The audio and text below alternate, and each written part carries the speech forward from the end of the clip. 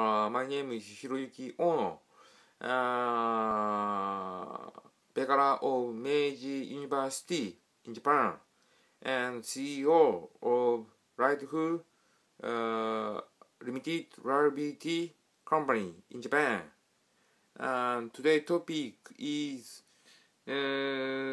new concept of faults. Firstly, human beings' action is all based on the right to self-determination. I thought I made new concept of fault. Human beings always act freely with having purpose. If human beings always do behavior of purpose, having prognostication of risk, we would admit vestige of past concept of fault. In present times, human beings must receive free action willingly. If we always act life that have purpose with having prognostication of risk, we would always have no free life forcibly. Then free life will atrophy.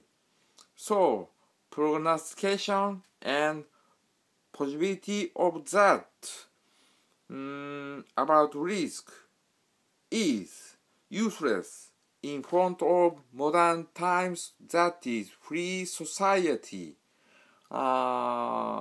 When human beings receive freedom that occupied by purpose, we sometimes seceded from purpose.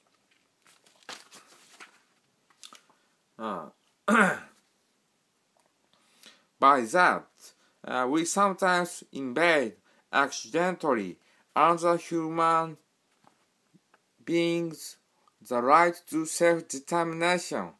That is fault. Human being who was seceded from purpose have the right to self-determination. That power of decision was got weakened. That is to say, when we must decide and no outbreak of invasion, power of decision would get weakened. Then we invade another person the right to self-determination. This is the difference between fault and malice. Fault is a will that invading another person's the right to self-determination accidentally by weakening of our the right to self-determination. I changed my concept of fault. Now on my website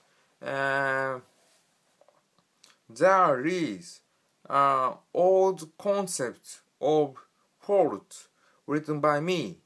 Today I change my concept of fault, and we write concept of fault on my website by English and Japanese.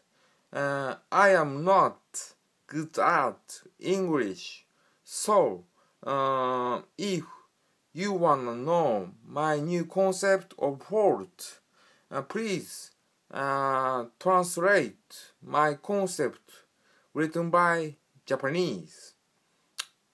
Sorry. Lastly, please see my homepage. Thank you. Have a good day.